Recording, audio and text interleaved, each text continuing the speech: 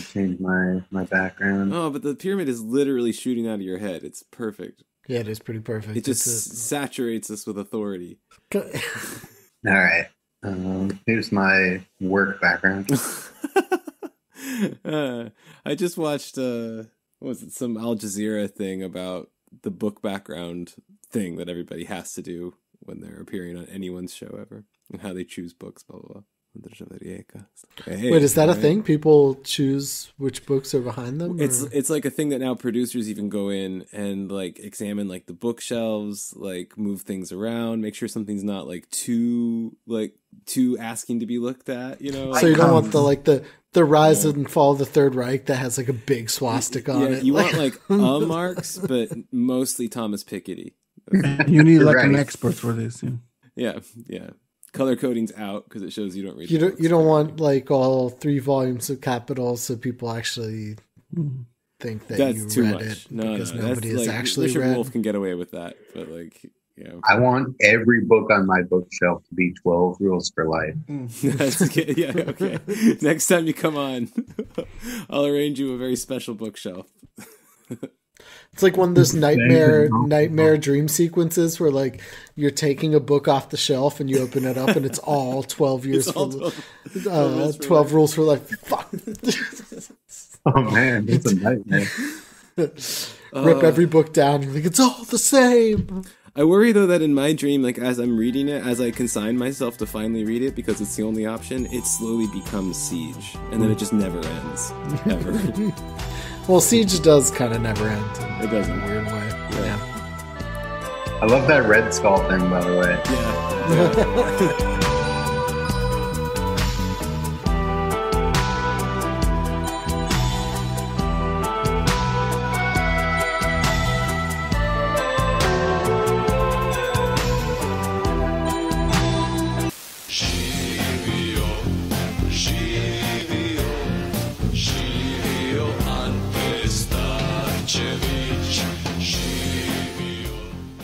To take on this tremendous task of making sense of the Croatian national project, we decided to phone in a ringer, our friend and comrade, Kemal Madžerak. I gotta be straight with you though, listener. Kemal is calling into the show mid-flight on his way to a conference on non-Euclidean jazzometry at the Mariana Noes Trench Jazz University, so the quality ain't the best. Out of solidarity with his situation, Ray also opted to slightly reduce his recording quality, which I believe was a bold choice. Kemal covers a lot of 19th century ground in this episode, so we're running a bit longer than usual. We're returning to Vuk Karadžić back in Serbia for a bit to help explain his Croatian counterpart, Ljudevit Gaj, and their rather sus efforts to use linguistics as a way to help invent the Serbian and Croatian nations respectively. He explains the idea of Illyrianism as a primordialist national idea, and its evolution into the Croatian national project. Kemal brings the Hungarian national project into the picture as well, and describes the effects that Hungarianization had on the Croatian scene. He talks about the nationalist cred that Dubrovnik and Bosnia offered the development of Croatian identity, and the half-assed attempts to redefine them as authentically Croat. Kemal introduces Ante Starčević to the pod, a controversial figure, lionized by neo-fascists in Croatia even today, and gives us a sense of the actual man behind the myth. And if that wasn't enough, you also get to hear about Bosnia as a model colony of the Habsburgs, the Triune Kingdom of, 2 kingdoms, both party of rights and the pure party of rights in the 20th century, so that's 2 for the price of 1 there, and their own Josip Frank, who laid the groundwork for the rise of the Ustaša shortly thereafter. So, fuck yeah, it's a long one, but ain't you lucky to have a swell guy like Kemal guide you through it. So we're going to head now to the show with past Fritz asking past Kemal the most pressing of all questions. So, Kemal, I guess the first question is, what kind of Serbs are Croats? Ooh, this is a tricky question. So I believe last time you guys talked about Vuk Stefanović Karadžić, if I'm right? That's right. And a little bit about his ideas of what makes a Serb. And Vuk, as a prominent and distinguished linguist and folklorist, had this idea that all Stokavian speakers are Serbs. These are people of a broad dialect. So Yes, Vuk had a very linguistic idea of how to divide nations within the region. He thought you could use language as scientific data, as a kind of give a scientific basis to classifying all these different peoples out here. He was a folklorist, and he went with a set of linguistic criteria that said the people who speak this certain dialect, called Shtokavian, are Serbs, regardless of what they call themselves. People who speak Chakavian are Croats, regardless of what they call themselves. And people who speak Kaikavian are Slovenes, regardless of what they call themselves. What would people have called themselves otherwise? Well, here's the interesting thing, is that it turns out, surprisingly, not everyone agreed with him on this. No. Yeah. About identity? If you believe it or not, it turns out huge swaths of the region and an entire intellectual class vehemently disagreed with him. It happens. But what about like the ordinary people themselves? Like, I think what Fritz asked was more about that. Like, how would they self-describe? A lot of them, I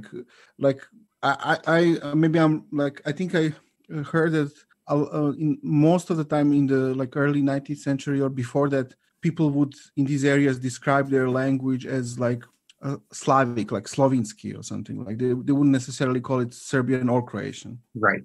So here's the tricky part: is not only did people not call their language what he suggested they did, they didn't even have the same idea of what the language was. So people would speak however they spoke, and they usually spoke many different languages, usually in part, right? They might pray in one language, do business in another, sing songs in another. This is kind of the classic idea of polyglossia from Bakhtin, right? You have everyone speaking different languages in different aspects of their lives. And the idea that someone had a language that they would use for every function of their day-to-day life was ridiculous. And in fact, at the time, it was impossible. It just wasn't something that could happen. It's something that we kind of take for granted today, largely because of the success of nationalist projects that put forth the idea that, you should pray in the same language that you study in, that you speak to your parents in, that you use when you go to the market. And before, these were entirely different languages for most people in the world. The exception was pretty much the French, who had already gone to work at this for a while. The English, roughly the same, and increasingly people in Germany. And this actually led to a conflict within Austria-Hungary, where you had the Austro-Hungarian emperor say, we are a backward people because we're still using Latin for our language of administration and law. Latin is a long dead language. We need to modernize. We need to be like the French. We need to be like the English. And we should adopt a living language so that normal people can participate in public life. And the answer was, that's great, but which language? And so for the Austrian parts of the empire, he said, well, we pretty much use German for everything, right? So let's continue using German. For the parts of the empire that belonged to Hungary, he said, well, you could use Hungarian. But the problem is the vast majority of people who live in this greater kingdom of Hungary don't speak it. And who the fuck wants to learn Hungarian anyway? It's very difficult. Who wants to learn Hungarian? And so what did the people speak if they didn't speak Hungarian?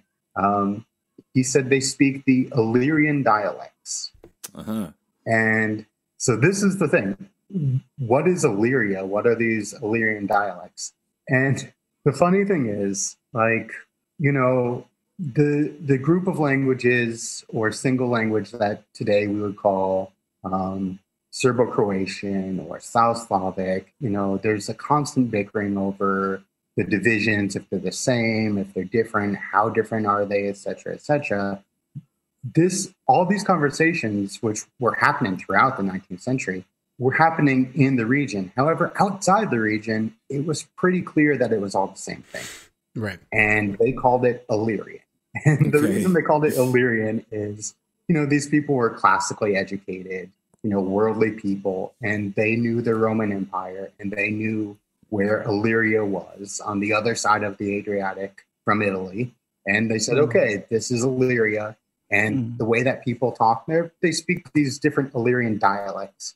And they didn't call the language. And the reason they didn't call the language was because languages were something that were written. A language was something you could use for education. It was a literary language. It was something you wrote books in. And they looked at what we now call the South Slavic languages and just saw a mess. They saw a bunch of different styles of writing, a bunch of different orthographies. Some wrote like they were, writing in Italian. Others wrote using like a Hungarian orthography. Some were writing in Cyrillic. Some were writing in the Latin script. Some were writing in an even older Cyrillic script. Some were writing in the Arabic script. And there really was no standard. Right. And so this was a big part of the problem. Now, when Vuk looked at this, he said, okay, we're going to get rid of the written part. Let's just ignore it. Because as Ray said last time, Serbs at the time, especially in Austria-Hungary, were writing in this kind of half-Russian written form that barely resembled. Those were like the educated, Serbs. Yeah. Exactly. And they were using letters that people didn't know. They were using words that people wouldn't know unless they were very well read, especially in Russian. And so he said, let's just get rid of that and come up with a new language based on the way people speak, specifically the way I, Vuk Karadžić, speak. Yeah, when he said people, he meant like the lower classes, like the proletarians actually speak, not like these isolated few bourgeois kind of people that Serbs had, mostly living in Austria. Yeah, and even more so, it wasn't so much even the way they spoke; it was the way that they sang. They were interested in their oral epic poetry that he diligently recorded. So for him, this was like the purest Serbian language. And where was it found for him? He said the purest Serbian language was found in Bosnia, specifically the language used by Serbs of the Muslim faith, or of the Turkish faith, as he called it, because he identified Islam with foreign. The same way he did with Orthodoxy, where he called it Greek, and Catholicism, which he called Roman. So at the core of it was this language that everyone spoke, and this was Serbian and these were Serbs. Now, as I was just saying, with the case of Austria-Hungary, they were looking more at written language. This was more what interested people.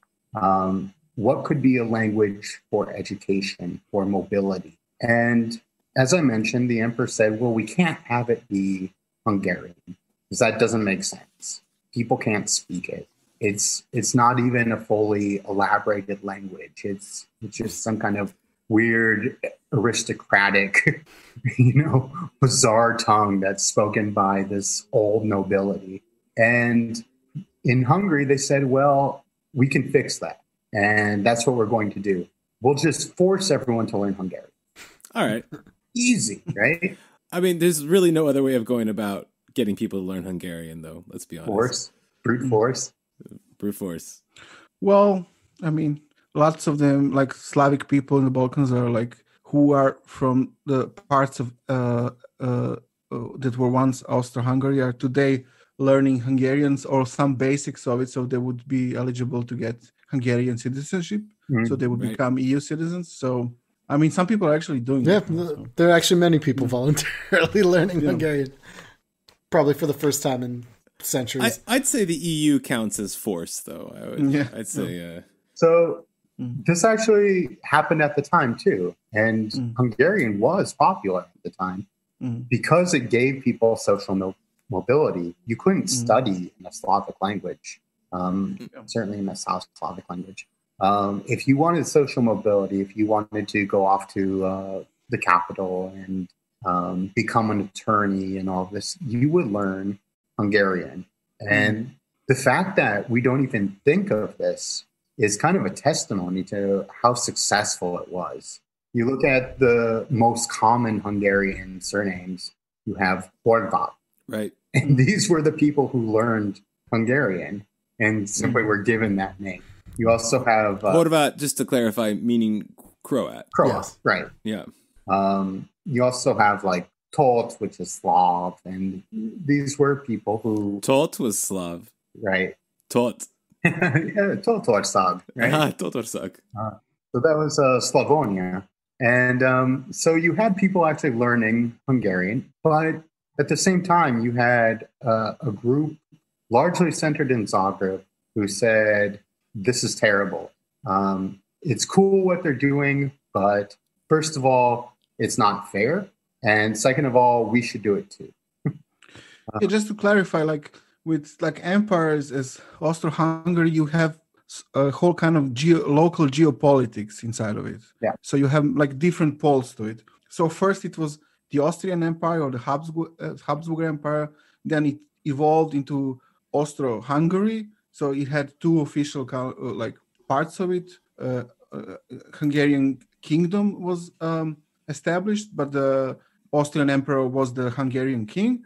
But also Hungary itself was very, composed of different parts. And so one of it was Croatia, which started having its own nationalist ideas. So it's a very complicated empire, as empires tend to be. Yeah. Well, this is actually a really important part that I'm sure we'll come back to, is that technically Croatia at the time was not part of the Kingdom of Hungary. Mm-hmm. They had the same king. Mm-hmm. There was the Kingdom of Hungary and the Kingdom of Croatia and several others that were collectively known as the Crown Lands of St. Stephen. They were multiple kingdoms with a single king. And this definitely comes back into play in the mid-19th century. So at the time, in early 19th century, you have what's called Magyarization, which means Hungarianization of people in today's Croatia learning Hungarian and being forced to learn Hungarian. It was pretty much the only option. And suddenly, within this context, you have some pushback. And this is where the Illyrian movement comes into the scene. So starting with Ljudevit Gaj, and then the main figure at the time was Janko Drašković. Drašković put out this dissertation, he called it, and it was published in a South Slavic language, written in the Latin script that had been devised by Ljudevit Gaj. Do you know when was roughly this published? This would have been, I think, 1820s. Okay. Could be off a little bit, but around then. And Drašković said, I'm publishing this in my own tongue. And this was a big deal. And he basically put forth the idea that all of these Illyrians, by which he meant South Slav, which included everyone from Slovenia down to Bulgaria, like the entire length of the region. Okay. These are all one Illyrian people, and very poetically, he likened it to a lyre, and said the lyre is out of tune, and each of the strings is slightly off, and there is no accord, there is no harmony, and each one of them needs to be attuned so the lyre of Europe can once play again beautifully. It's giving me the willies a bit. Some bad vibes there. A couple of red flags. Right. We got to get everybody in tune. Right. Yeah. Right. Tighten them strings. All right. And he attributed this disharmony, this cacophony rather, as foreign influence that had pulled people in different directions. Just foreign in general, or are we naming an influence here? Multiple influences. He's talking about the Ottoman Empire. He's talking about Austria-Hungary. He's talking about the Italians. He's talking about the Russians. He's talking about the Catholic Church, Islam, the Orthodox Church. Anything that was cause for separation had kind of pulled them out of tune. And so he envisioned that with a little harmony, that the entire region would see themselves as a single people, just like everyone else did, because everyone else looked at them as the Illyrians. But this idea was totally foreign in the region, right? Like they had completely different names for themselves. They divided themselves on the basis of religion, nationality, was much non-existent at this time. You had people identify first and foremost as their trade. What do you do? Oh, I'm a smith. Who are you? I'm a smith from this village. What? Oh, and I'm a Christian. Like, what do you want? Yeah, there wasn't much more to it. Like, this is pretty much a peasant mentality, and the idea that you're part of something called a nation, was entirely foreign. The only people that it really made sense to were lawyers at the time who were using the term political people as a kind of rights-bearing subject in history. These are people who swear their allegiances to a king and are established in a book. Political people. Yeah. And this is why you have kings name themselves like, my name is Franz, king of the Czechs and the Slovaks and the Hungarians. And it's funny, they get bored of listing them. So whenever you look at the list, it usually says Czechs, Slovenes, i tako dalje, and etc. Yeah. And whatever. Yeah, all those peoples that I'm a king of. Just focus on king. That's what I want you to see here. Exactly. So anyway, you have this pushback happening where the Illyrians are saying, okay, and it was a group of people who were forming at this time, saying, basically giving an idea for what we would now call Yugoslavism. They wanted to unite all of the South Slavic peoples. And that's how they were perceived in Yugoslavia, as a kind of first ideologues of Yugoslavism. Right. Yeah. Now, what's interesting is that legacy is now challenged. In Croatian, the movement is generally referred to as the Croatian renewal, right? And this kind of follows what the Hungarians had done, where they also had their renewal movement. And so with the Illyrians, you had this broad idea, let's just get everyone in tune. And one of the ways that you could do this was having the writers from different regions come together and agree to read the same books and to write the same way, at least use the same script and the same dialect in their writing, and kind of create a national language. And shout out to all the Benedict Anderson fans out there. Right. And like and subscribe. And what's great is they're very clear where they got this idea. In the dissertation, they said, look at what the Hungarians are doing. They said, look at what they did. They got rid of all the German words in their language. And how did they fill the gaps? Well, they looked over to Sekeli and found these old peasant words that survived on the fringe and said, okay, now we found a proper Hungarian word, so we'll put that in. And if we can't find a real Hungarian word, we'll just make one up. And that's exactly what the Illyrians. Well, that explains a lot. Yeah. And so now what was interesting in this period is they wanted to find this kind of pure language that wasn't full of all these foreign words. And, the easiest way to do that was to turn to the specific literature of the city of Dubrovnik. Because Dubrovnik, unlike the rest of the region, wasn't subject to foreign power for a very long time. They remained an independent city-state until Napoleon. Right. They had been a competitor to Venice and, have this very long history of... Ragusa. Yeah, any Civ fans out there, it's a city-state. Yeah. They're Gives cultured. You can gift them some gold and win over. Yeah, they give you a mercantile bonus. I think, don't they? Exactly. Yeah. So in this period where most of the coastal region had long been part of Venice, while the inland part had been, either Austro-Hungarian or Ottoman, they looked at Dubrovnik as the city-state that had its own flourishing native literature.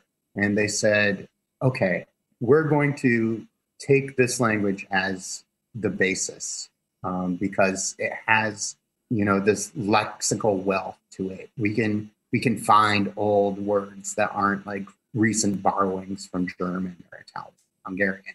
And so we'll turn to this region. And that's exactly what they did. However, in this dissertation, he also spells out another reason why this is the ideal language to choose. And this reason is it's the most widely spoken. And he names all of the regions that speak this. He says, you look at the military frontier, the Vojska Krajina, and this is the language that they speak there. This is the language they speak in this area along the river Kupa. This is the language they speak in Slavonia. And above all, this is the language they speak in Bosnia. And let us all unite and hopefully bring Bosnia back into our bosom, as he says. And this was the thing. All these regions he's naming are part of Austria-Hungary, with the exception of Bosnia. And so Bosnia is where the most pure Croatian is used. And from the moment of... But he doesn't mention like Serbia or Montenegro. No. It's very much about Bosnia. And I say Croatian, he says Illyrian. I want to clarify. He says, let's unite and bring Bosnia back, because this is the heartland. And so from the inception of the movement, they have eyes on Bosnia. Like, this is what they're gunning for. Now, there was always the question of how the Illyrian movement dealt with Serbs. Because obviously, when they're espousing this broad national idea of all South Slavs, where do Serbs fit into the picture? Because here you have Vuk essentially making counterclaims to the same groups of people, saying, oh, all of Bosnia, these are Serbs. And Croats are only in this region here, and Slovenes are there. Vuk never talks about Illyrians because he's more interested in how, the folk think of themselves. He doesn't care about, these foreign concepts of, this outsider perspective that they're all one people. For him, it's an artificial, and it's brought in from the outside. I guess also brought in from more of an elite perspective as well. Yes, absolutely. So these are like the educated, literate Catholics, especially, who are using the term Illyrian. So it had long been used by the Roman Catholic Church as well as Austria. And Vuk says, okay, no. The real name of the people is Serb, and the Serbs live in this region. Croats are something else, and they live in this one little part here. And the Slovenes are here, but the truth is the majority of people are just totally confused. Okay. And it's my heavy duty as a linguist to tell them what they don't want to hear. And he's like, I know that Serbs of the Catholic faith don't want to be told that they're Serbs, but I got to do it. And, the Serbs of Turkish faith, they call themselves Turks. Sorry, Serbs. And this was all put forth in an essay called... Sorry, you're a Serb. Yeah, we know it. Basically, it was a Serbi svi svude, Serbs all and everywhere. So, which would eventually become true. Migration joke. And he also talked about, the historical Croats are down along the coast in this area. What about the people in Zagreb? He called them Današnji Hrvati, like today's Croats. He said, yeah, today's Croats in Zagreb is complicated. They speak Hajkavian, so they're Slovenes, but they kind of talk like Serbs. And so he's like, yeah, Zagreb, it's a bunch of Slovenes who talk like Serbs who call themselves Croats because they're confused. I see. And the reason they're confused, he had a great explanation for this. The reason they're confused is that there's what he identified as a nasty habit among Catholics to identify themselves with the political entity that they live in instead of the real national group. And so people who live in this entity called Croatia are calling themselves Croats because that's what Catholics do. They're just kind of wrong. And later, 200 years later, Vojislav Šešelj took up the same theme and actually said, yes, this is exactly right. However, it's more of a criminal conspiracy of the Catholic Church to create an artificial nation. But he agreed with the basic premise. Let's keep Šešelj for later. That's a different arc. Yeah. Anyway, yeah. So yeah, but I mean, this is like it's interesting the thing that he says they are confused because like if he was a nationalist, so if you have a nationalist perspective, this is a perspective that wants like the population to be homogenized. And if you, like he did, lived in a time where still nations are not really formed, the populations are like very heterogeneous. So like if you adopt a nationalist ideology, things do look like they're confused, because they're still not produced as a nation. Like they speak dialects, not like standardized languages. They don't have one ethnic identity and so on. So like, yeah, I mean, it's kind of interesting that he thinks they are confused. So when a nationalist tells you you're confused, say thank you. Yeah. Well, yes. So for him, like, the people in Belgrade were also confused. They're confused Serbs.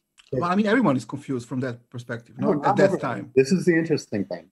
In Belgrade, they're confused because they're speaking Ekavian. Yeah. Ekavian belongs with Kajkavian. And it somehow came over from mixing with the Austro-Hungarian Empire. They should be speaking Ie because that's the proper Serbian dialect. And so the only people who aren't confused in his conception are Serbs of the Serbian Orthodox faith who have maintained the name Serb and also speak Iekavian, Stokavian dialect, which means Serbs in Bosnia and the one little part of Serbia that he is from. Which is literally on what's today the border of Serbia and Croatia. I mean, the village where he's from is pretty much on the Drina River. And Serbia and Bosnia. Yeah, Serbia and Bosnia, yeah.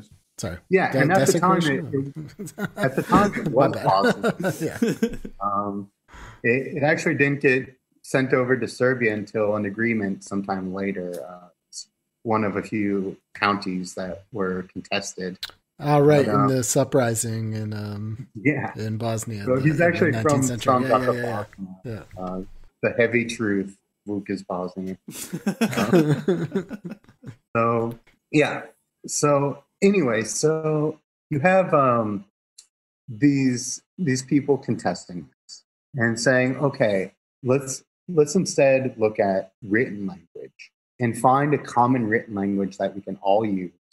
And this will be like the basis for having a modern nation, of having a language that you can use in education and in law and every aspect of life, a modern national tongue. And this is kind of what the Illyrians were hoping to put together. And it was actually in 1850 that some representatives from the Illyrian movement got together with Vuk and his acolyte, Juro, and they got together in Vienna and hammered out an agreement, a gentleman's agreement between scholars, and came to a set of conclusions that said, we both know we're talking about the same people, right? We both know that. And let's come to some agreement as to which dialect is best. They decided on the southern dialect, which is the one around Dubrovnik and widely spoken in Bosnia and Montenegro. Or Herzegovina, right? Yeah, that kind of. So is this particular region down south. That's the best version of this language. And they didn't name the language in the document. And this is I think that's intentional. I don't think they could come to terms on that. And so they left the language unnamed. They said, we're talking about one people, one language. Let's come up with some rules. We won't use H after the genitive plural and so forth that some wanted. Vuk didn't want to use H at all. He said it didn't properly exist in Serbian, and it was a concession to include it. They came up with a few other rules, how to write ye when it's short versus long, and they put out this Vienna Literary Agreement in 1850. And so the Illyrians were actually enthusiastic supporters of Vuk. And they got along great. And Vuk, he didn't live too much longer, but his acolyte Đuro came to Zagreb. That's Đuro Daničić? Or? Yes. Yeah. Mm-hmm.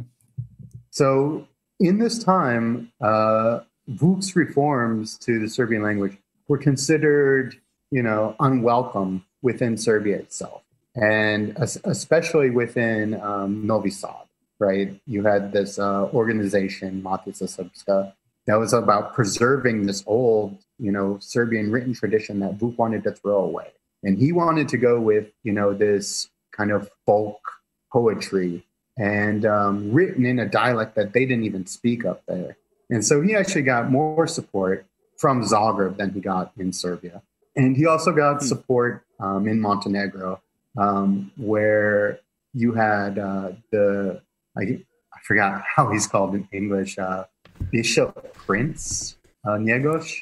Yeah, I think that's the going title. Yeah, Bishop Prince. Yeah, he's like, oh, cool. You need an entirely new literature based on the dialect that I speak and write in. I just happen to have, a printing press and a book I just wrote, and it seems to fit exactly what you're talking about. And so Gorski Vienac kind of became this foundational epic for the Serbian written tradition, because he was backing Vuk at a time when no one was. And it's about genocide. Yeah. Oh, great. Yeah, it is about genocide of the Muslim population, committed by his ancestor that he's writing an apology for. Totally justifying it, of course. And so he was able to get in on the ground floor of Serbian literature by playing his cards right. Well, Đuro was sent to Zagreb and kind of worked with people in Zagreb to come up with, a harmonized standard language for the region. Now, for various reasons, largely because of oppression from Austria-Hungary, the Illyrian movement officially fell apart and was closed down. The Illyrian reading room, there was Matica Illirska, which was closed and shuttered, and a lot of politicians who had been active in the Illyrian movement were arrested. Not all of them, a lot of them were very influential and high up people who didn't suffer such fate. It's just interesting how back then they had this kind of common sense way of thinking, just acknowledging, okay, we're talking about the same people, we agree on this, maybe we don't call them the same, maybe don't have exactly the same ideas about everything, but we are talking about the same people. Exactly. And it's interesting how these ideologues of nationalism thought like this then and today, when in a way all of these people living in the Balkans, in these areas, are even more so, you could say, the same people, in like quotation marks, especially because now they speak like a standardized language which these people in the 19th century created. Right. Now, nationalist ideologues, especially Croatian ones, are like pretending that this is not the same language and these are completely different people. And it's kind of, and they're much more the same than they would at that time. Right, because at that time you would have had so much more regional variation, right? Where somebody even within what's today Serbia would have difficulty understanding one another if somebody was from the far south and let's say Vojvodina speaking essentially a different language. Yeah.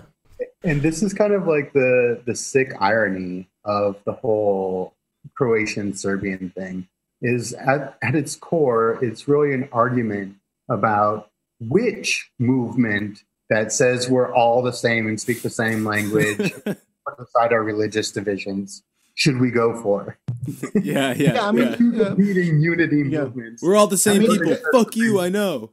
That's what it was historically, I would say. Exactly. It's like, but it changed somehow in the 20th century, and then Croatian nationalism kind of mutated in something different that wanted to differentiate itself from the Serbs more so. I would say the 19th century was more like you would say. We'll get there.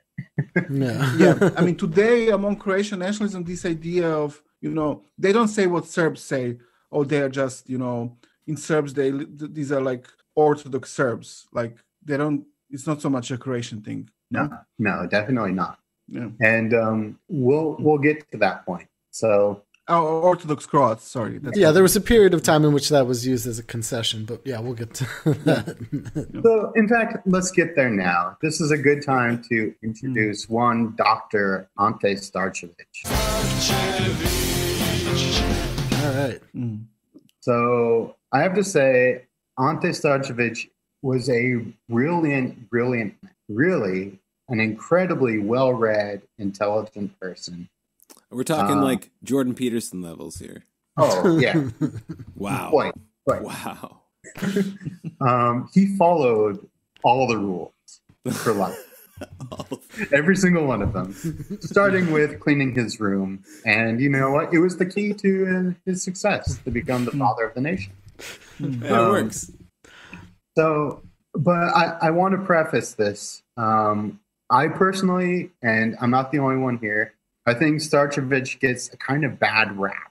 And he gets a bad rap among a lot of people, but essentially it's like this. Well, hold on. Let's maybe explain first who he is, and then...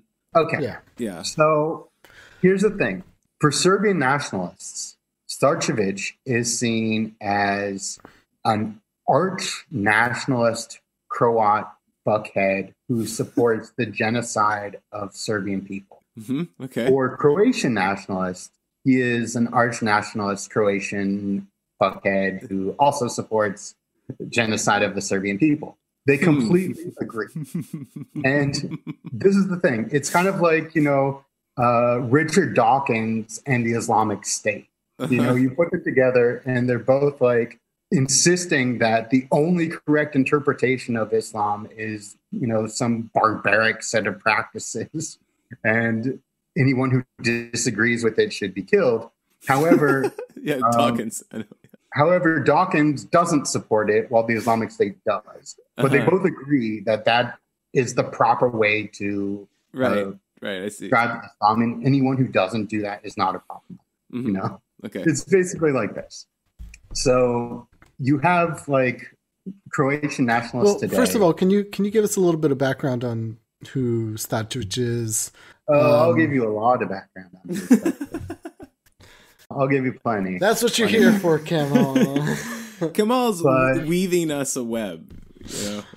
Just to preface this with, there's a consensus between Croatian nationalists and Serbian nationalists that Starčević was a genocidal maniac. Okay. And I think this would have come as a surprise to him. Huh. So, and the part of this is because he was such a skilled and popular politician that a lot of people tried to latch onto his legacy, namely Josip Frank. So, Starčević was born in Gospić, which is a town in Lika, kind of in the southern part of Croatia. And it was the military frontier at the time. And he was born of a Roman Catholic father and a Serbian Orthodox mother, Milica. And so he comes from, a mixed background, at least religiously. And he decided to, he wanted to go into the seminary for a while. And so he was studying theology and then decided to just study law. And so he was very well read in Latin, and Greek, and he taught himself numerous other languages. And he got involved with the Illyrian movement. However, he had some strong disagreements with certain trends in the Illyrian movement and strong disagreements with Vuk Karadžić. Now, a lot of these disagreements are kind of pedantic, but for him, they were important, and they would prove to be important later on. So Starčević also believed in this pan-South Slavic unity. And for him, there were only two South Slavic nations, the Bulgarians and the Croats. And he said, everyone from, this part in Italy around Carinthia, all the way down to Bulgaria, these are all Croats. And again, for similar reasons that Vuk was saying, he said a lot of these people are confused because they call themselves different. He said the proper name is Croat. However, a lot of them call themselves Serbs. And he had a simple explanation for this.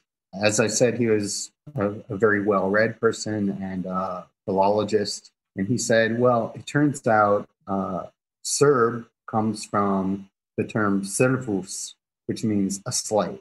And these people were the slaves of Constantine. This is who the Serbs were. They are Croats who had become servants of Constantine doing his bidding, and they're basically the Byzantine branch of the Croatian nation. And he also came up with this term Slavo-Serbs. Oh, yeah. And that's totally separate. But okay. Yeah. But that he also explained that this also means that both words also mean slave, like Slav and Serb. So he was basically calling them slaves. Slavey slaves. Right. So the old term for slave, the Latin term in Greek before that was servus. In some dialects, like in the Eastern Romance languages, it becomes servus. And he said this is slave. And over time in Latin, they abandoned servus and adopted slavus because the majority of the slaves that they were selling were Slavs and called themselves Slavs. And so they started just saying slave, which means Slav, right? And so you have these words in close proximity to each other with describing roughly the same people of slave and Serb. And, you have little variations of this. In modern Italian, it'd be schiavo is slave. In Venetian, it got shortened. And here along the coast on the Adriatic, you would have schiavo becoming ciao. And so ciao. The old greeting, servus, I'm here to serve you. Servus. That's also Hungarian. This got shortened to ciao in the Adriatic. To identify yourself as a friendly, right? Like I'm here to serve you. I'm not here to attack you. And so it became a greeting of identity. Oh, okay. So because I know some Croatian, I know about some Croatian nationalist idiots who think that because they invented in the 90s this term bog in Croatia, which is like this proper way to say hi. And then people who say ciao in some parts, these nationalist idiots, they identify ciao as a Serbian greeting. Oh. So, but in a way you say it's they're right in some way. I've heard that.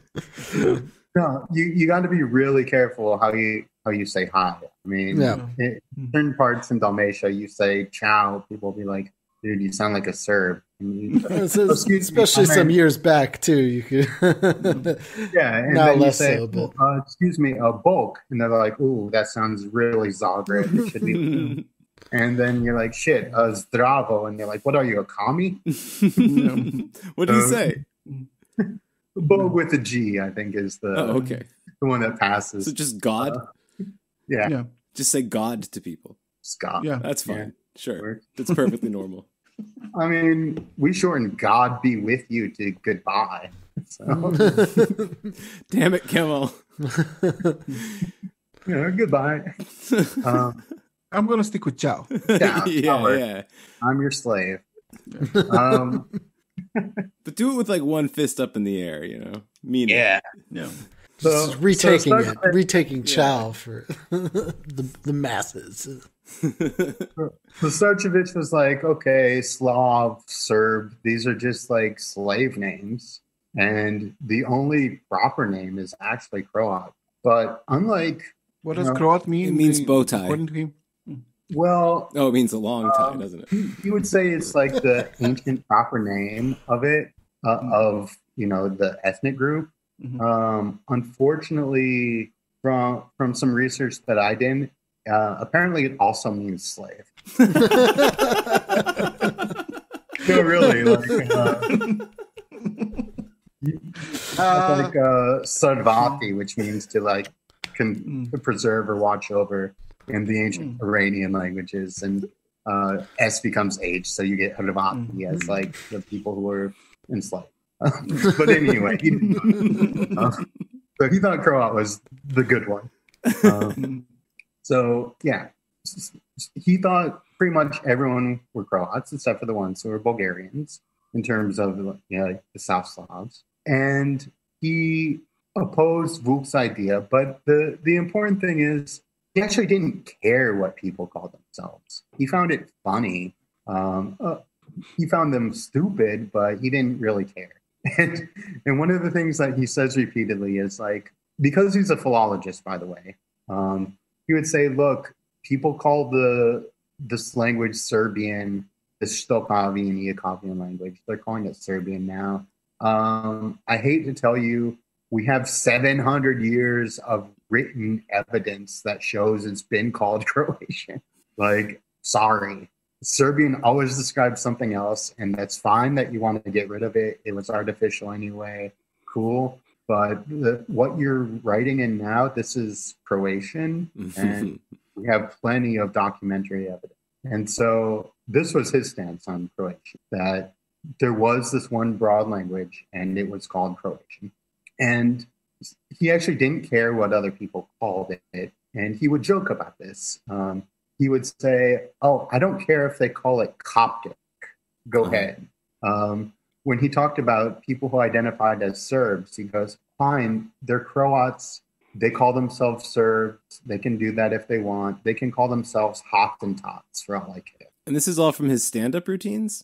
This is from his stand-up routines. Man. It sounds very Serbian.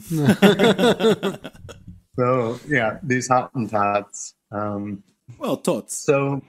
This is where he said, he's like, okay, they're all Croats, whatever.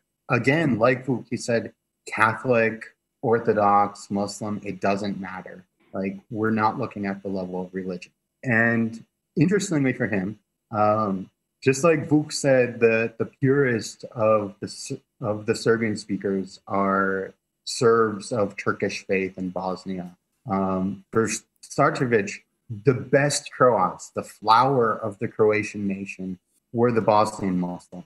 Mm-hmm. Why couldn't they just agree on being Bosnians? It seems like the logical one there, yeah. But that makes you sound like a Bosnian nationalist, I'm afraid. No.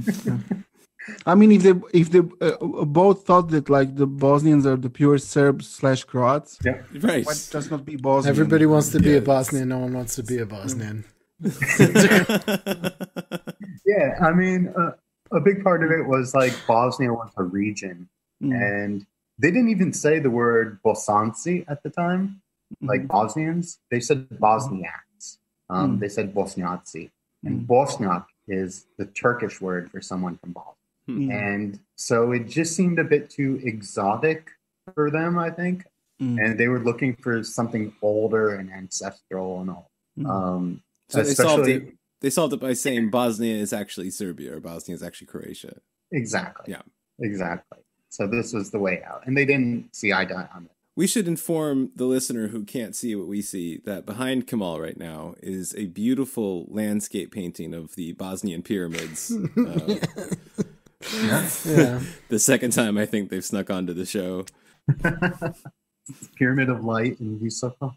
Yeah, we're going to have to cover this, I think, we're gonna at some have point. To. It's a sign. Pyramid of the It's Sun. coming. There are two, the sun and the moon pyramid. We can do a show excursion out there. Maybe Kemal will want to come out. Let's do it. Let's take the tour. We'll visit maybe we can interview Samet Osmanagic and be like, what the fuck is wrong with you, dog? Another Texas boy. Also, Visoko has become like the center of New Age in Bosnia. There's like vegan restaurants and shit. Oh yeah, of course, because people actually believe it's real. But yeah. Check out the ashram. Is it true that Starčević's mother was Serbian? Yeah. She's from Lika. I mean, Orthodox. At least that's what I understood. Milo or Milica. So Starčević said that the Bosnian Muslims are the best among the Croats, the flower of the Croatian nation. Why would he say that? And this is the funny thing. He wasn't going by linguistic evidence or anything like that. It was because for him, the Catholics were basically sellouts to the Roman Catholic Church. And they were pawns. They were dupes. And the Orthodox, again, they adopted the Greek faith and they were clinging to their faith and everything. The Muslims, he said, these were Christians who totally abandoned one foreign religion and adopted another when the Turks came just to maintain rule over themselves. And this is brilliant. That's good. It's great. Okay. He's like, right. So you fake it once, boo. If you fake it twice, bravo. Well, that's the thing. He said they're all foreign religions. What are you talking about? Like, there isn't some national religion here. So they got rid of Christianity, adopted Islam, whatever, so that they could maintain their rule. And because they never sold out in the sense of becoming subservient to a foreign power, they were ideal. They were the best. They could cast aside Christianity as a historical accretion to maintain national rule. So, I mean, his mind, he was anti-clerical, so religion was something that you could, was instrumental, but in his mind, Bosnian Muslims stuck to what was important, which is being Croat, I guess. Exactly. Except, yeah. They're like, wait, so we're second-class citizens, but if we just get rid of this one religion and take another, then we can be on top again? Great. And he thought that was, brilliant. Why would you not do that? Yeah. Now, in the Serbian narrative, it's they betrayed Christ to rule on earth. May they choke on their Serbian mother's milk. That's from Njegos, by the way. They choke on their Serbian mother's milk. And that guy's on money. No, good for you guys. Seriously, bravo. That's clever. Yeah, way to game the system. Yeah. Oh, yeah. He thought the Muslims were the best Croats because they abandoned Christianity to rule. And the same thing that, Serbian nationalists would blame them for as being bad Serbs. He said made them good Croats, actually the best Croats, because, that's smart. And Ray brings up this point about, what was Starčević's position vis-a-vis the church? Because, he's remembered as, the father of the Croatian nation. And Croatia, as many of you know, is one of the most Catholic countries in the world. They take it very, very seriously in general. And in the press, Starčević was smeared as the Antichrist, which is a term he adopted lovingly and said, yeah, fine, that works for me. An early Marilyn Manson type. Yeah, exactly. He doesn't seem to have been an atheist, from what I understand, but he definitely wasn't a fan of foreign churches or foreign anything, really. So Starčević's idea was that you needed to have a Croatian state, and that would be the state of the Croatian people. And as I've already said, Croatian for him is a very broad term that encompasses pretty much what we today know as Yugoslavs in general. And for him, there were certain barriers standing in the way of the creation of this Croatian state. One of them was foreign influence. It was the influence from Vienna and, Russia and the Ottoman Empire and so forth. But even worse for him were the people themselves, the Croats. They were the ones who were at fault for this. And he was a polemicist, right? And he was active politically. He founded a political party based on his ideas for a Croatian state. It's called the Party of Right, and also translated as Party of Rights sometimes. Mm-hmm. But the idea is basically that, he is an attorney. He looked into it, as did a bunch of others, and said, guess what? Croatia is a separate kingdom from Hungary. We don't take orders from Hungary. It is not cool. And the emperor in Vienna is our emperor simply because the Croatian people swore allegiance to him when it was still the king of Hungary at the time, of course. So it was this swearing of allegiance that as a political people, they have the right to withdraw at any time. I love this. Guys, I looked into it and you'll never guess what I found. Attitude there. Yeah. This is very much this shit is going to blow your mind. This is like the whole Texas kind of thing. Like, we can leave at any time we want. Right. This is pretty much what it is. Where he's saying, guess what? We already are a free people and we are bound by legal contracts. And because of this, we have the legal right to have our own state. If we're not happy with the current arrangement, as a free people, we have the right to leave this arrangement and form a new one. And the idea is, who is in charge of the fate of Croatia? God and the Croatians. Bog I Hrvat. And this was, it's obviously taken from Italian nationalism, God and the people. Which, as we've seen in previous episodes, was also important in development of certain strands of Serbian nationalism as well. Italy factors pretty heavily into a lot of things happening in the region. Absolutely. Yeah. So for him, it's this idea that it's God and the Croats who alone are, in charge of Croatia's fate. And the problem is a lot of Croats did not agree with him, and he considered them to be some of the vilest figures of the time. And he gave them dirty names. He played around. He wrote like kind of satirical plays and stuff about. No, I said we're talking about Sheshe later. Yeah. So one of these groups that he talked about were the Mađarovci, and there's like the Mađaroni, who were delicious. The Mađaroni were like the political party that was backing Mađarizacija, Hungarianization. And these were like the elite aristocrats. And he said, these people are scum. The Mađarovci, these are the people who are backing this project from inside Croatia. These are people who have sold out their countrymen to the interest in Vienna and Tyrol. And these people are traitors. These are scum who have betrayed the nation. They weren't the only ones. These were the people at the top. There were also like peasant groups. So the Mađarovci were, I think, the People's Party at the time. Then you had the Hungarianist Party, who were the Mađaroni. And then you had the people that he described as the Slavo-Serbi. And these people were also scum for him. These were people who were basically, again, another kind of imperial stooge who were betraying the nation at the behest of Russia and aligning the country with what he saw as basically this Russian puppet state that existed within the Ottoman Empire at the time, which is Serbia.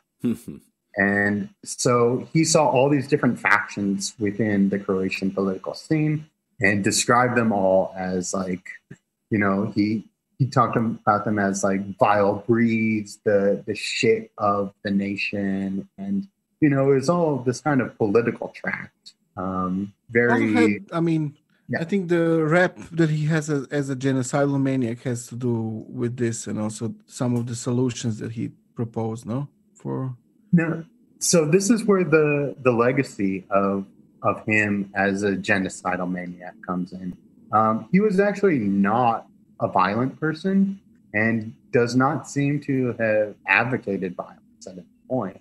But he talked about the Slavo-Serbi as, a particular kind of Croat who are imperial stooges on behalf of Russia and supporting some kind of political union with Serbia, with the state of Serbia. And over time, and by over time, I mean rather quickly after his death, the term Slavo-Serbi was recontextualized from its original context, where it referred to a political faction within 19th century politics, and it was racialized to refer to Serbian people, which he didn't even believe existed, right? He wouldn't talk about Serbian people as a people. For him, they were Croats. And so he never actually spoke about Serbs as like a people. He talked about the Serbian state, and he talked about these Slavo-Serbi as like a political trend within Croatia. Yeah, but I mean, that's, okay, so Fritz mentioned Šešelj a few times, which is a contemporary Serbian nationalist ideology. He also doesn't believe that Croats exist. But, no, he does. He just thinks that they're the ones like Chekavian but he believes that most of Croats are not Croats.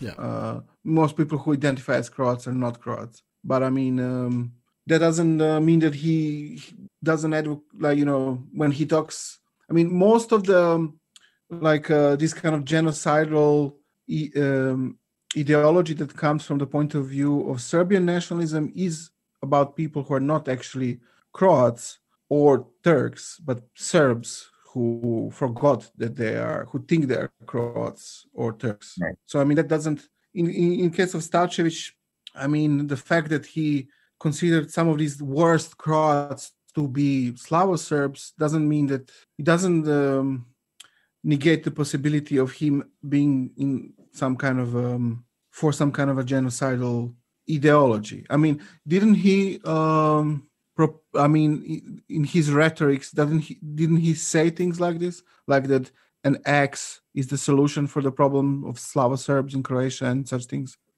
I've heard that. I haven't seen that one.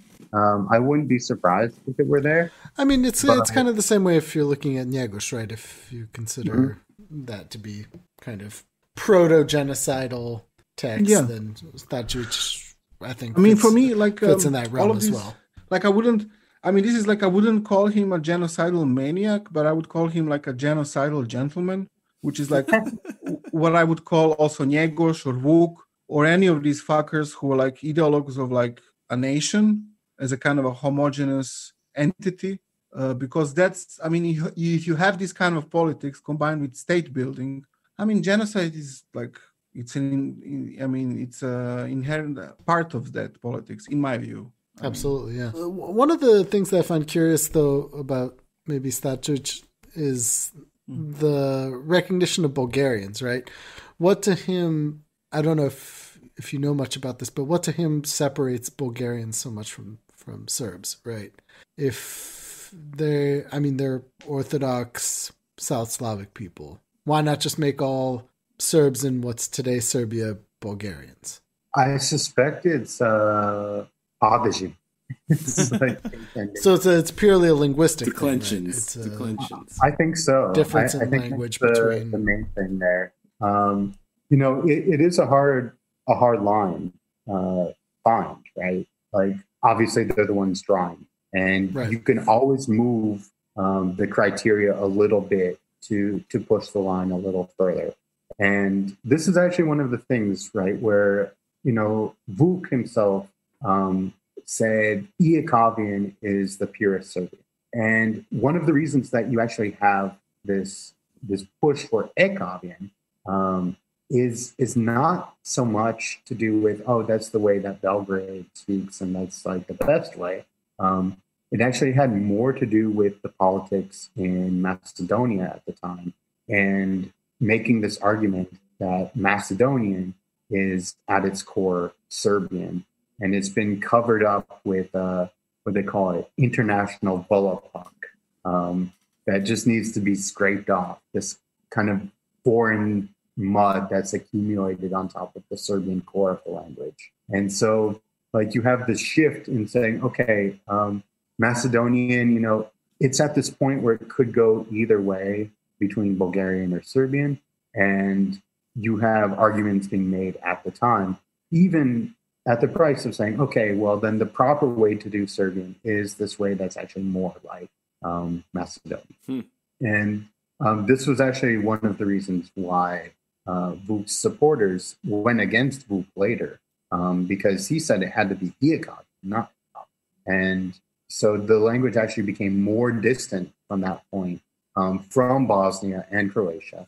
And this happened, I believe, around the late 1870s, which is when Bosnia suddenly was no longer part, I mean, officially it was, but technically no longer part of the Ottoman Empire and had come under Austro-Hungarian rule. And it was a matter of like, okay, well, if we're out to liberate further Serbian lands from the Ottoman Empire, I guess we have to look south at this point rather than west. Right. And so these linguistic boundaries, you know, that's kind of the nature of language. You know, it's this continuum. And the people who are drawing the lines, especially in this time period, are doing it with the explicit idea that we are drawing national boundaries that should be transposed as political boundaries. And so this is kind of the thing. To go back to Ray's point, though, yeah, it's difficult to figure out Starčević's role in the later genocide that would happen, and to say if he's proto-genocidal or not, and or ethnocidal and so forth. I can see where that's a slippery subject, especially because the people who followed him, especially Josip Frank and his successors with Ustaša, deliberately took up the mantle of Starčević. They said, we are the party of Starčević, and these are Starčević's ideas. And it becomes increasingly difficult to distinguish, you know, his ideas from those who claim to espouse them and act on them with that in mind. This has been an issue in Croatian historiography for decades now, where it's actually largely Croatian Jewish authors who have been working on this issue, like Evald Goldstein.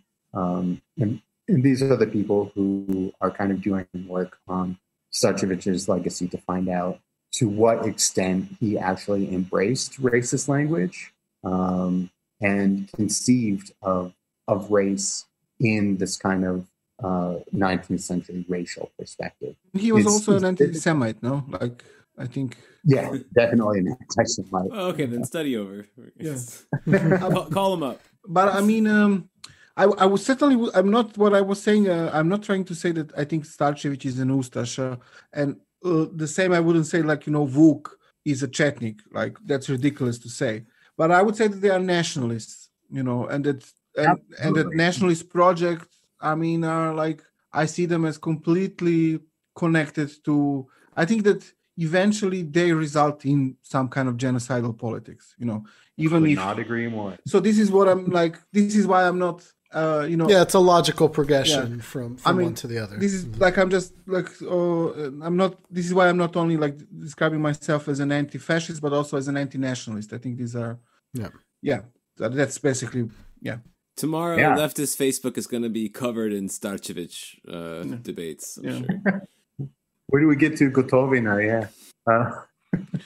I mean, also, I mean, it's interesting, like, because he was a liberal. So, I mean, and nationalism. I mean, we talked about this a little bit in the previous episode, how much nationalism is a liberal idea, and in some way, you can say a left idea in the time when it was conceived as a kind of anti-aristocratic idea, as an egalitarian idea. But the problem with it that it wants to create some kind of a homogeneous, discrete population that's very different from the ones that are like bordering it. And also you need to, I mean, how do you create a homogeneous population? I mean, also you can still have bosses. Yeah. I mean, yeah, the ways you create that are something that we're going to continue to cover, I think, in this podcast. I imagine so. I mean, for me, the point is not to say that 19th century ideologues of nationalism are like fascist. The point is to say that, on the contrary, they are liberals, but you end up in fascism eventually. Yeah, and that's exactly how they saw themselves. They actually saw themselves in these terms of like, we're throwing off the chains of imperialism. We're uniting the people, and unfortunately, you know, our land is also full of other people who aren't part of this nation, and we'll have to find ways to deal with that too. And this is the elephant in the room at all points. Like, you know, even in the most generous understanding of Yugoslavia, it is explicitly within the name itself a South Slav state. Which, for example, excludes say, Albanians, which there are more of them than there are Slovenes. You know, Hungarians, Italians, Roma, people who just aren't Slavs. I mean, it creates, you know, national minorities to have a nation state. It's inherent in the concept. And for them, this was a price that they were willing to pay. In terms of Starčević and his anti-Semitism, yes, he was anti-Semitic, like everyone else in the 19th century, except for including some Jews. But yeah, he was vehemently anti-Semitic, and it was, as usual, this kind of like jealousy of like, look how united they are. Look how they have a sense of identity that we're lacking. This is the odd kind of rhetoric that you see time and time again when he refers to the Hungarians, and not just him, everyone. Talking about the Hungarians, the Germans, the Albanians. Like, I think Vuk was talking about the Albanians, saying, look at them, they have all these different religions, but they're all Albanian first. How'd they pull it off? And the Slavs haven't, you know? And so this is always like an issue just kind of sitting there. But yeah, absolutely. So Starčević, he really did conceive of everyone in the region, with the exception of the Bulgarians and all the minorities that we just mentioned, as Croats, and he thought of their political emancipation in a Croatian state as an act of progress, that this is casting off the old regimes that had enslaved the peoples. And I think you see this time and time again with any kind of like rhetoric of national liberation. Yeah, I think it's inherent in the concept of it.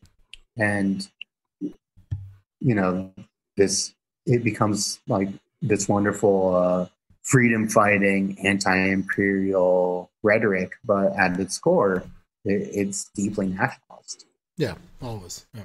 And I mean, this kind of, the episode that we're doing now and the one that we did about Serbian nationalist projects, I mean, my hope is that they will show how much the whole national idea is inherently violent in a way and artificial. Well, I mean, today is kind of, we live in a world created by nationalist ideologies, so it's taken for granted now that people have nationhood and national identity. But this is something that needed to be enforced. And I mean, and this absolutely. And this is another thing, like in talking about these philological debates, this is largely like these ideas of where the nation starts and stops. These were largely debates between a bunch of nerds at the time. A bunch of pretty elite nerds too, right? I mean, absolutely. I mean, the gentleman's agreement in Vienna, like these are philologists, these are linguists, these are people deeply involved in publishing and printing, often in the upper echelons of politics. if not at least very well connected. And they're just squabbling amongst themselves about issues that are entirely academic, that academia would later go on to show were stupid to begin with. But this is basically the idea. I mean, they're arguing about something that, you know, could be sorted out years later, saying, "Oh, okay, I get it. It's all artificial." But they saw political stakes in it. Yeah. And I mean, there were nerds who wanted to attach themselves to powerful killers, also known as like statesmen. So this is this is how you get, I mean, nations, I guess. That sums it up pretty well. That's how you got James Mason. So Starčević, we can kind of wrap up with him in that he's basically the counter Vuk, where Vuk said, "Oh, all these people who are actually Serbs but claim to be otherwise, they're just wrong." Starčević said, "Hey, you're right, except they're all actually Croats." But yeah, you get. But Bosnians are the best. This is where they agree. They all agree Bosnians are the best. I see a problem here, though. If he was the Antichrist and also the counter Vuk, that kind of implies that Vuk is Christ. In heavenly Serbia, yes. Well, man, yeah, I guess they were right. Thank you, Starčević. Now, what's really funny is if you look at some of the Franciscan literature in Bosnia in like the 1860s, around the time that a lot of this was taking place, you have the Bosnians themselves saying, "Oh my God, our neighbors, let's, to be clear, call them Ivo and Jovo." One being a kind of stereotypically Catholic, one being a more Orthodox name, right? Yeah, they mean Serbs and Croats Yes, at this point. yes. They say, "Our neighbors love us so much," and they're saying, "Hey, Bosniak, you must use our name to talk about yourself." And the others say, "No, you need to use our name. And out of love for us, they're going to tear us into two." And these same writers, who, by the way, are Catholic, and this is kind of important, they're Franciscans, they're saying, "Why can't we just be Bosniak like we've always been?" And they say very explicitly, was his name, Knežević, I think is this particular Franciscan. He writes something along the lines of, like, "Oh, it's really nice that our neighbors have taken our language to use as their national language. Like, we're deeply flattered by this, but we're not cool with them forcing us to call it by their name." Cute. 19th century trolling. Yeah, it's great. I mean, Franciscan trolling. So why didn't the Bosnian national idea form in the 19th century? They didn't have good enough nerds, or what? They had plenty. They had plenty, except they were writing in the Arabic script primarily. Jamaluddin Chalshuch or whatever. right, exactly. No, the problem was actually that you had two competing ideas of how to be a non-sectarian, inclusive South Slav movement competing in the same space. One of them in Cyrillic and being spread through Serbian Orthodox schools, and the other being in Latin script and spreading through primarily Catholic schools. And so you had these two ideas with different names spreading in the same area at the same time. And the result of this was largely that ethnicity was revealed, especially in Bosnia at the time, for what it largely is. It's a political stance. And you had people from the same family saying, "Okay, I'll be a Serb, and you're a Croat." And the reasoning for this was largely that, these were people who believed in, a broad, unified nation and a South Slavic nation, etc. However, they had different ideas on how this nation would look, this country should look. One would be that it would be united under Belgrade as, the new Piedmont. Another would be that it would be a unification of the South Slavic lands within Austria-Hungary. And there was even the trialist notion, which said that Austria-Hungary should actually be split into three, and it should be Austria-Hungary, Croatia. And you'd basically cut off huge parts of Hungary to create a third, a third portion of Austria-Hungary to make Austria-Hungary, Croatia. And you had certain minor figures supporting this, like Franz Ferdinand, and, people who were like deeply anti-Hungarian and very pro-Croat, who would say, it's kind of odd in retrospect to think of Franz Ferdinand as a South Slav nationalist, but in a lot of ways he was, because it was a way to reward the grateful nation while punishing the Hungarians, and he despised Hungarians. And so this was an elegant solution, was to balance it by creating a South Slav state. And this idea was, I think, revived briefly after the First World War, immediately after it, as an attempt to save Austro-Hungary. So the idea was to restructure it as an empire with three parts. So the third one would be a Slavic part. But but it's interesting because this is an older idea. I wanted to mention earlier when we were talking about the Illyrian movement, because there was this like Serbian weirdo in the 17th century called Count Đorđe Branković, who was like a Serb from Transylvania, and he claimed that he's the descendant of the Serbian medieval dynasty Branković. He was not related to them. Branković, the ones with the chain of bakeries and niche. No, the ones that there you go, listeners. Travel advice. In the mythology, Vuk Branković was the traitor at the Battle of Kosovo in 1388, but in the reality this was not the case. But them, because they were like the last ruling dynasty supposedly of the medieval state, and he claimed that he's their descendant. It's kind of a crazy guy in the 17th century, but I would say a kind of a proto-nationalist in some way. And he managed to get managed to become a noble Austrian nobleman. He got the title of like an imperial count or something like this, mostly because he was promising that he will be able to mobilize Serbs and Slavs in the Balkans against the Turks for Austria.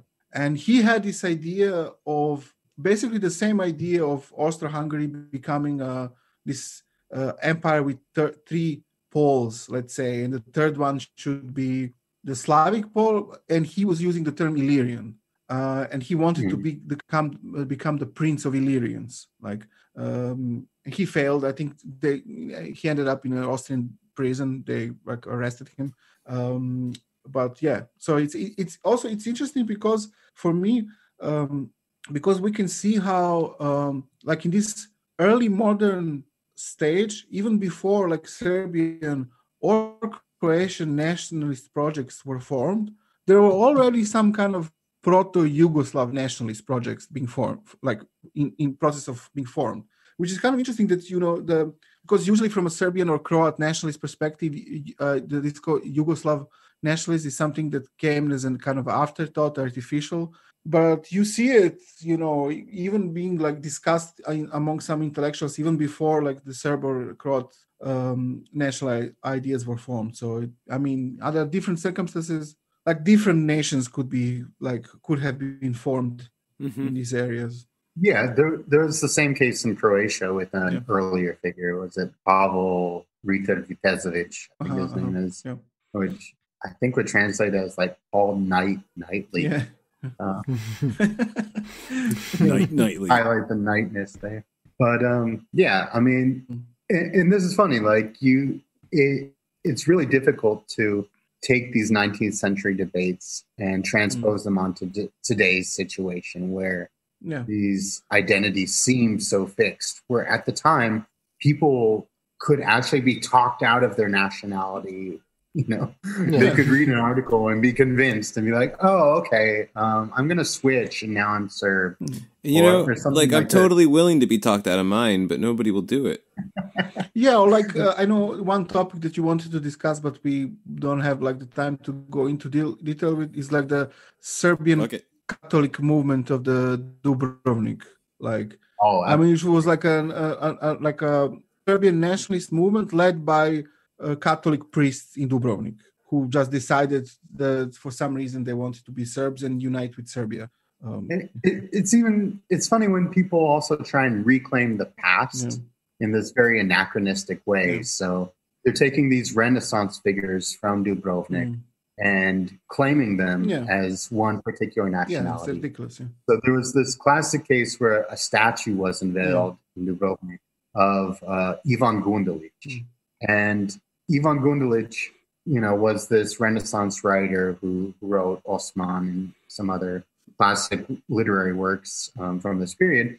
And a statue was unveiled, and it was paid for by figures from Zagreb as well as from Belgrade. And during the unveiling, both Serbian nationalists and Croatian nationalists showed up because they thought it was their event. Yeah. And it reminds me of this Laibach concert I went to where there are a bunch of anti-fascists and fascists who showed up at the same concert thinking, it's our band. Yeah. But what is weird, I think from today's perspective, I think that the Serbs kind of organized the whole thing and the making of the monument. And I think... Well, what's weirder is that he was an Italian who went by Giovanni Gondola. Yeah. I mean, the mayor of Dubrovnik at the time had the last name Gondola, but he was somehow attached to this Serb Catholic thing. Because it was right. I mean, why not? I mean, you can be whatever you want. I mean, this is the nationalist thing. But and it's the same with the astronomer who discovered that the moon doesn't have an atmosphere, Ruđer Bošković. Yeah. And he's claimed as this incredible Croatian astronomer. At the same time, he's claimed as he's a Catholic Serb from Dubrovnik. And even though he identified as Croatian, his family was actually Serbian. Yeah. And then the Italians are he kind of kept saying he was Italian.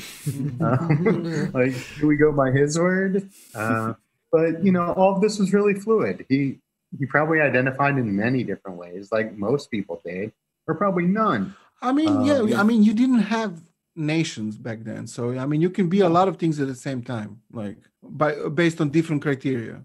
You said, you use different dialects, different languages. You can be a Dubrovnik person, a Croat, a Serb, an Italian at the same time in some way. Yeah, and you had different names too, depending on which language you wrote in. Giovanni Gondola wrote in Italian. Ivan Gundulić wrote in the other language, Illyrian. But yeah, I mean, this is the thing. Everything was fluid. These were largely political ideas that contained an idea about the people that they wanted to liberate. Yeah. And whether or not the people who they wanted to liberate believed in it or not. And this was the tricky part. First you need to convince someone that they need to be liberated. No. This is also strikingly similar to James Mason again in a really surprising way. This revolution without the consent of those who are revolting. Wake up the nation, when things get bad enough, they'll see they need us, this kind of thing. Yeah, although, I think that's generally true even in, kind of anti-colonial movements in general. Well, right? Yeah. There are always a lot of people who identify with the colonial ruler. And they always employed this rhetoric of waking up as well to kind of make it ancient and project it into the past. It's time to wake up this, sleeping national giant body that we just invented and they're still arguing about. Right. Yeah. Wake up. Don't wake up the baby. Everybody knows that. What are you doing? Yeah, I remember reading this. But do wake up the bear. Some of the Bosnian Franciscan literature in the 19th century is how come only Bosnia sweetly sleeps? Everyone else is awake. God, they were all dorks back then, weren't they? Yeah, pretty much. Hey there, listener. Just stepping in for a minute to give you a little break from all the historical and linguistic detail here. Why don't you give this a little pause, make a snack, pour a drink, go outside for just long enough to refresh yourself, but not so long that you forget that you're in this fucking thing with us and we're literally here waiting on you to get back so we can get to the Croatian national movement and the Frankovci and a couple other important deets in this tale. I mean, do your thing, but, we'll just wait here, I guess. All right, well, I hope you enjoyed whatever you did there. Quick recap, nations are completely fictional and politically instrumental ideas. Duh. Everybody's ethnonym kind of means slave if you turned it a little bit that way and kind of hold it up to the light like this. Hungarian is weird and hard. Everybody's trying to claim Bosnia. Yeah, we also talked about Ante Starčević's aggressive campaign to define the true Croat, despite his anti-clerical inclinations, and now Kemal's going to take us home by checking in with the Illyrian movement. Yep. So you said you wanted to say something about how Croatian replaced Illyrian? Yeah, that kind of happened. And then we mentioned also like the whole Starčević to Frank. Right. So, the Illyrian movement actually by the mid 19th century largely got scaled back in their ambitions. They no longer dreamed of connecting all the way to Istanbul, right? It increasingly became more practical and more focused on uniting lands within Austria-Hungary. And the lines between the political lines that were drawn in the South Slavic portion of Austria-Hungary had been to the disadvantage of the Illyrian movement and later Croatian nationalists, because you had portions of it belonging to Hungary, you had portions of it belonging to Austria, you had free cities, you had the military frontier, which was under martial law for centuries, and then eventually, starting in 1878, you have the inclusion of Bosnia and Herzegovina, which is neither Hungary nor Austria. Instead, it's ruled directly by the joint minister for finance in Vienna. So the Minister of Finance. Wow. Minister of Finance. Interesting. So, do you know why that is specifically? I mean, it seems like he's basically like the equivalent of the Grand Vizier, where the emperor, has the hereditary power, but the day-to-day running of the empire is handled first and foremost by the Minister of Finance, the joint Minister of Finance, who handles both the imperial and the royal. So K und K, Kaiserlich und Königlich. This is the abbreviation for imperial and royal.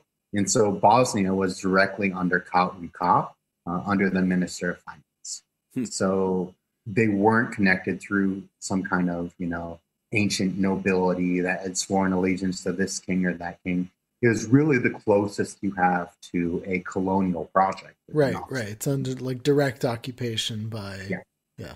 And it was perceived as a colony for the most part, like a model colony. They wanted to show, that they could bring Bosnia up in Europe and have it be a modern country and with like the kind of infrastructure that they were building. But so you had these divisions within Austria-Hungary that cut every which way in the South Slavic. And this was, one of the main concerns of the Illyrian movement and then finally the Croatian movement.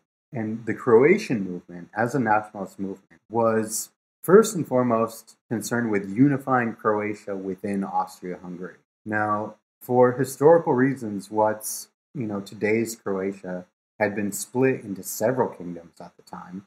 You had the Kingdom of Croatia, which was centered in Zagreb. You also had the Kingdom of Slavonia, which had formerly been Ottoman territory. That's not Slovenia or Slovakia. This is Slavonia, which is a part of Croatia. For our listeners, it is a part of modern-day Croatia.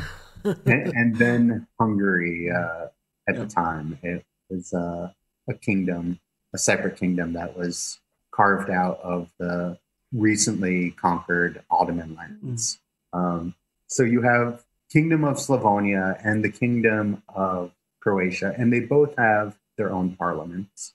At some point, they're merged, and it becomes the Kingdom of Croatia, Slavonia, and it becomes hyphenated, and it's based in Zagreb. And at the same time, you have the Kingdom of Dalmatia, which is largely the lands that had been Venetian, that only passed into Austro-Hungarian rule after Venice fell to Napoleon. And so these lands have their own parliament as well. And I believe it's based in Zadar. And their parliament is Italian speaking. And so these are all provinces of Austro-Hungary, and the king of this kingdom is the Austrian emperor. But from some historical reasons, they have these names of kingdoms, I guess. So they're technically kingdoms, and they all happen to have the same king, who's also the emperor. And depending on the legal basis for it, the king of Croatia and the king of Slavonia is the king of Hungary, who's also the Austro-Hungarian emperor, while the king of the Kingdom of Dalmatia is directly the emperor of Austria. This is what I love about monarchism. It's so simple, Exactly. I see why people want to bring it back. What's confusing about that? It's so clear. And so around this time in the mid-19th century, you see this major political demand coming from Zagreb, saying we want to unify at least the lands that we have already within this empire. And so the first way that they did this was just doing it symbolically, where they declared themselves the Triune Kingdom. And in all of their national imagery from this period, you see the crest of Dalmatia and Slavonia and Croatia all together. And they call themselves the Triune Kingdom of Croatia, Slavonia, Dalmatia. However, Dalmatia was never a part of it officially. And what?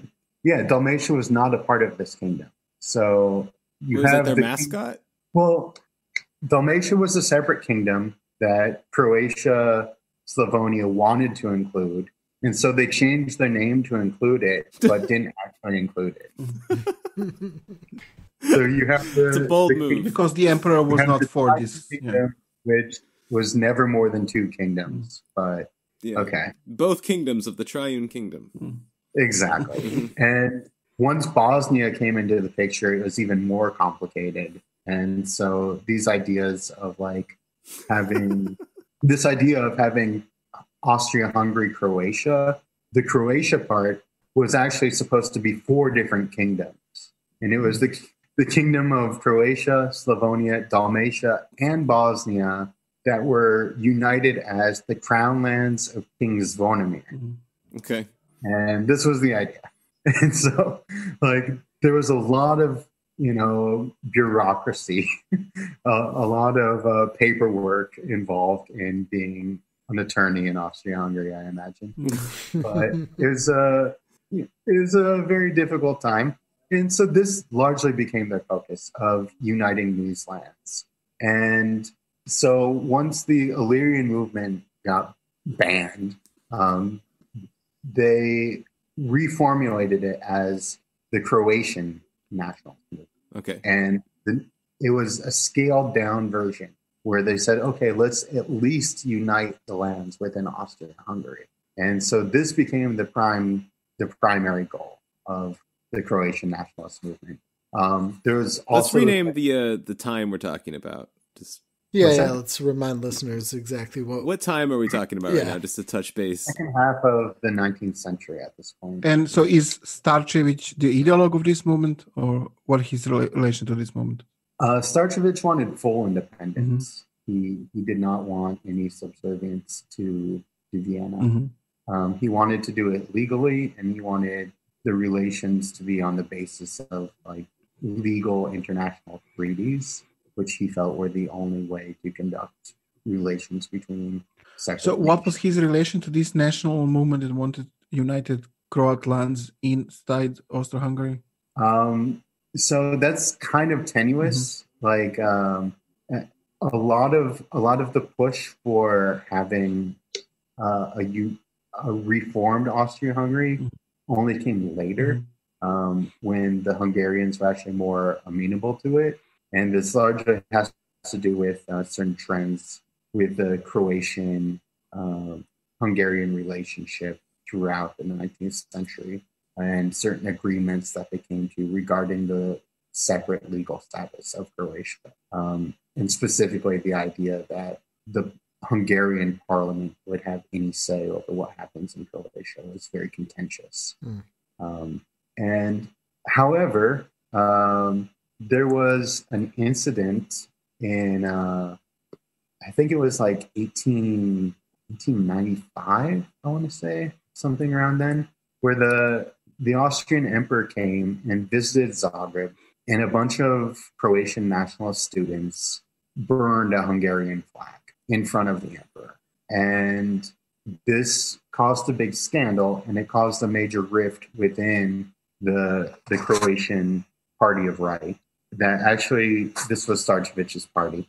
And so wait, these were activists in his party that did this? Yes, yeah. These were student activists, right? And they burned this flag, and it ended up causing like an international incident and a split within the party, where you had two factions form: those who said this is a bit too much for us, like we don't condone this, and the other saying this looks great, fine.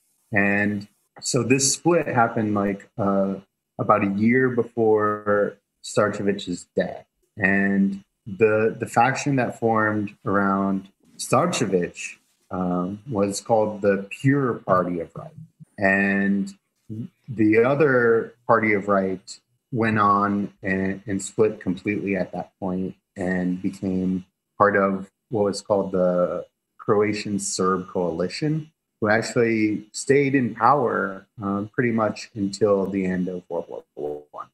But the Pure Party of Right was, it basically happened while Starčević was on his deathbed. He didn't get to see very much of it. This was what I was about to ask. Was he around for this split? Yeah, this was like at the very end of his life, and he basically had no say in the direction that the new party took. And instead, a young opportunistic politician, Josip Frank, took over the Pure Party of Right and claimed Starčević's legacy as like the most popular figure in Croatian politics at the time. Starčević was obviously an old man at this point, 1890s, who'd been around.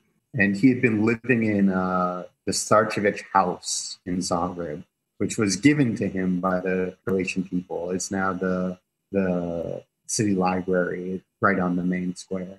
And so you have like this old man on his deathbed and a young, ambitious politician, Josip Frank, who basically takes over the reins of the new party.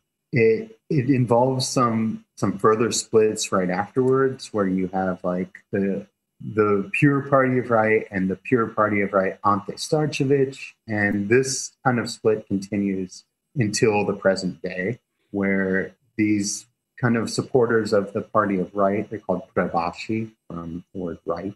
I think there's like 6 or 7 different Pravaši parties out there.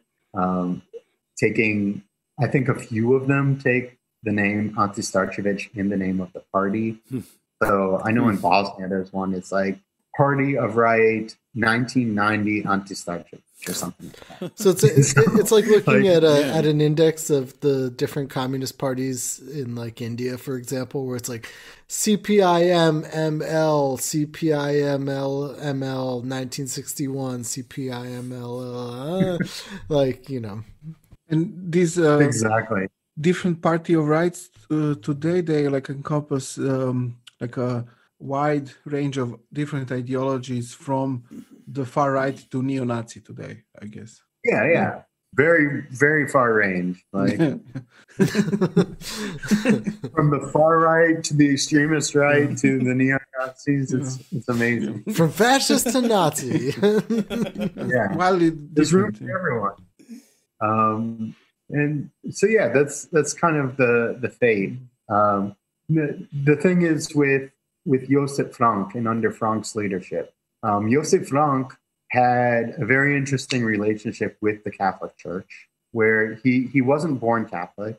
He was born to a Jewish family and later converted. But he seems to have used the Catholic Church in the most opportunistic ways possible. And now that the conception of the Croatian nation had been scaled down to the territories of Austria-Hungary, he thought it would actually be kind of ridiculous not to use the force of the Catholic Church to unify those lands.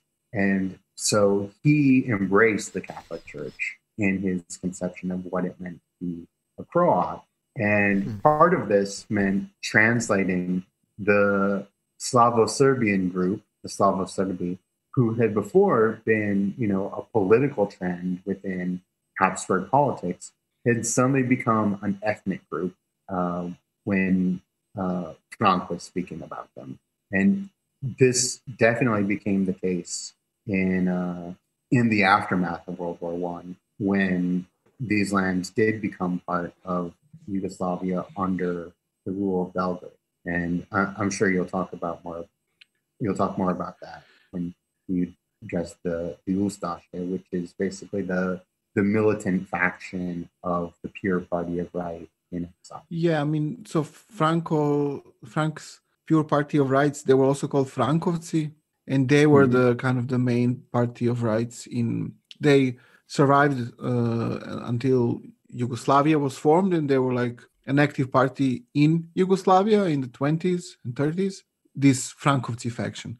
So they had a deputy or a few, because they were not, they existed, but they were not the main, far from being the kind of main or the most popular Croatian party. They were not even the most popular nationalist Croatian party in the monarchist Yugoslavia. That was the peasant party led by Stjepan Radić. So it was kind of a smaller party, but they had deputies in the parliament, and one of the deputies from the Frankovci or the pure party of rights in Belgrade was Ante Pavelić, for example.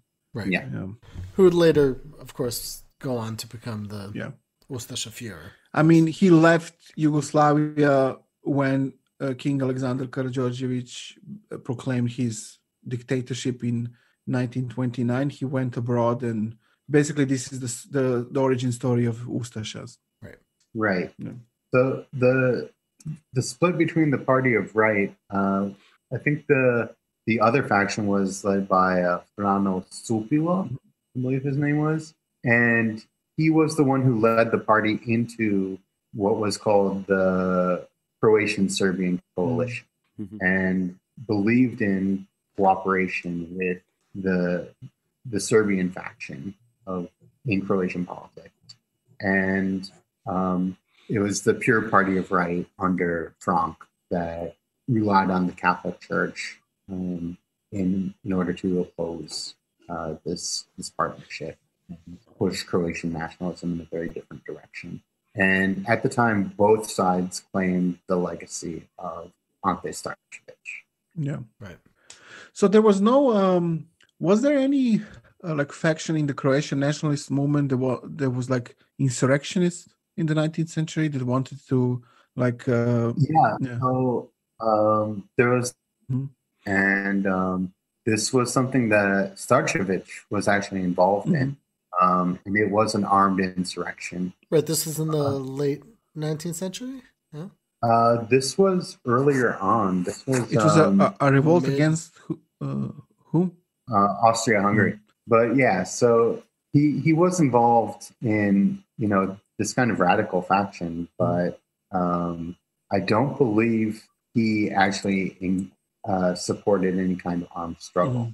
And I think that's...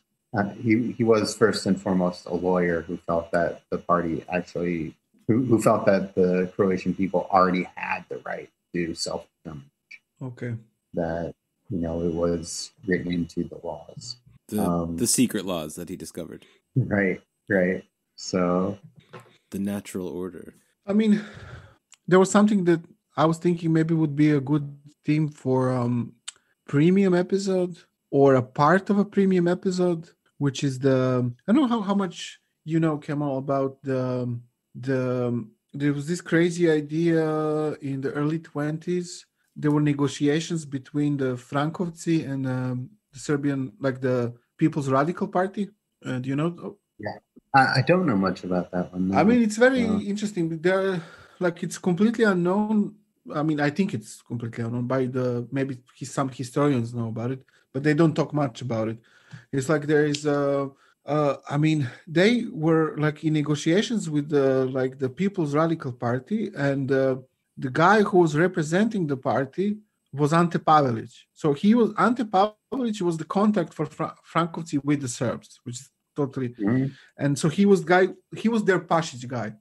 And there was this idea of transforming the Frankovci into the Croatian Radical Party, and like having a federal radical party for Yugoslavia, which would have like a Serbian and Croatian, I guess some Slovenian part in it.